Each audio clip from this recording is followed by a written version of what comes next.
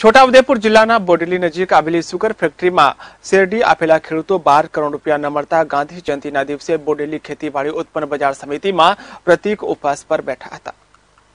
1997માં સ્વર્ગીય સનતભાઈ મહેતાએ આદિવાસી પૂર્વ પટ્ટી એવા વિસ્તારના ખેડૂતોના વિકાસને લઈને સરદાર સુગર ફેક્ટરીની સ્થાપના સરકારના નોમિનેટ બોર્ડ દ્વારા કરવામાં આવી હતી। ત્યારબાદ આ વિસ્તારમાં ખેડૂતોએ પુષ્કળ પ્રમાણમાં શેરડીના ખેતીનું વાવેતર કર્યું હતું અને તેમને પૂરતા પ્રમાણમાં વળતર મળતું હતું। સરળતાપૂર્વક ચાલતી આ સુગર ફેક્ટરીનું નવું બોર્ડ 2002-2003માં રચવામાં આવ્યું અને ત્યારબાદ 2005-06માં સરદાર સુગરનો વહીવટ ફરીથી બદલાયો અને તેનો વહીવટ વડોદરા સુગર ફેક્ટરીને સોંપવામાં આવ્યો। ત્યારે 2007-08ના વર્ષમાં જે ખેડૂતોએ પોતાની શેરડી આ ફેક્ટરીમાં આપી હતી તેના નાણાં ગુચ્છમાં પડી ગયા। 2008-09ના વર્ષમાં વડોદરા સુગર ફેક્ટરીમાં ચૂંટણી યોજાઈ અને ત્યારબાદ 2009માં ફરીથી વડોદરા સુગર ફેક્ટરીએ સરદાર સુગરને વહીવટ પર સોંપાયો અને ત્યારે જિલ્લા રજિસ્ટ્રારની નિમણૂક કરવામાં આવી। આ સમય દરમિયાન ખેડૂતોએ શેરડી આપવાનું બંધ કરી દેતા કેટલાય સમય સુધી ફેક્ટરી બંધ રહી અને છેલ્લે આ ફેક્ટરીની હરાજી કરવામાં આવી, જે હવે સીતારામ સુગર એલોઇડ તરીકે ઓળખાય છે।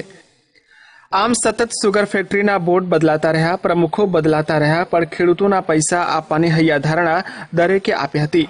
પણ આજ દિન સુધી 7 તાલુકાના 1800 જેટલા ખેડૂતોને 12 કરોડ રૂપિયા તો ન જ મળ્યા।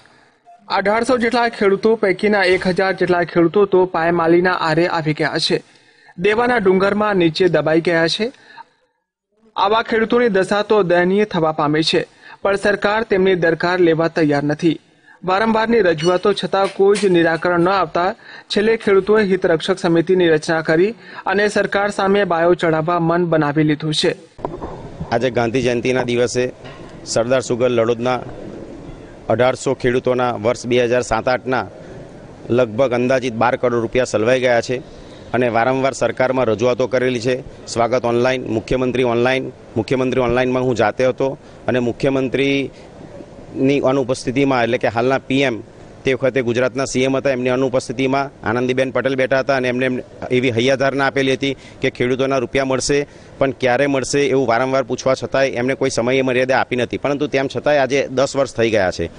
ત્યાર પછી પણ અમે સરકારમાં વિવિધ મંત્રાલયોમાં વારંવાર રજૂઆતો કરેલી છે। અત્યારે છેલ્લે અમે નાયબ મુખ્યમંત્રી શ્રી નીતિનભાઈ પટેલને પણ આવેદનપત્ર આપેલું છે। ત્યારબાદ તેનો કોઈ અમારું પ્રશ્નોનું કોઈ નિરાકરણ ન આવતા ફરીથી અમે જિલ્લા કલેક્ટરશ્રીને આવેદનપત્ર આપી અમારું આ પ્રતિક ઉપવાસનો કાર્યક્રમ ચાલુ કર્યો છે અને એ રીતના અમે આ આંદોલનના માર્ગે આગળ વધી રહ્યા છે। અમે સરકારમાં રજૂઆતો કરેલી છે અને આજની જે પરિસ્થિતિ છે એમાં જે રીતના મોંઘવારી છે, પાછલા વર્ષોમાં જે કેટલાક ખેડૂતો જે છે એમની આર્થિક પરિસ્થિતિ બેંકો ન ભરાવાના કારણે ડામાડોળ થઈ છે। સગાવાલા જોડેથી જે રૂપિયા લાવેલા હોય ઉછીના પાછીના એ પણ એ લોકો આપી શક્યા નથી। અમારા 2007-08માં 1800 ખેડૂતોએ શેરડી સુગરમાં નાખેલી, જે શેરડી પીલીને એની ખાંડ બનાવીને ખાંડ વેચી ખાઈ ગયા। આજ દિન સુધી ખેડૂતોને પૈસા મળ્યા નથી। એવા અમારા 900થી 1000 ખેડૂતો એવા છે કે જે પાયમલ થઈ ગયા છે। અમારા રૂપિયા ન મળવાથી ફરી બેંક અમારો લોનો બી હાલતી નથી। અત્યારે ખેતી કરવાની બી પરિસ્થિતિ ખરાબ થઈ ગઈ છે। આજની મિનિટે 800-900 કુટુંબ એવા છે, બે હાલ થઈ ગયેલા છે। અમને અમારા પૈસા અમે હકના માગીએ છીએ, અમે કંઈ એ લોકો પાસે ભીખ નથી માગતા।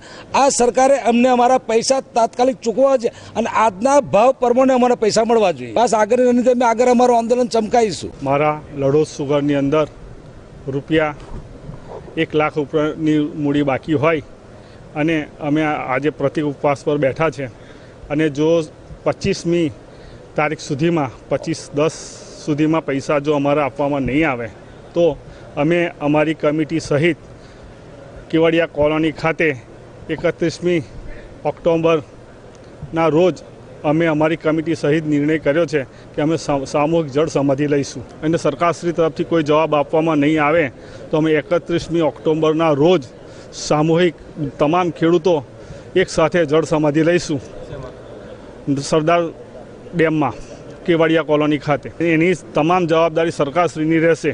સલમાન મેમર સાથે લાઈવ ગુજરાત ન્યૂઝ, બોડેલી।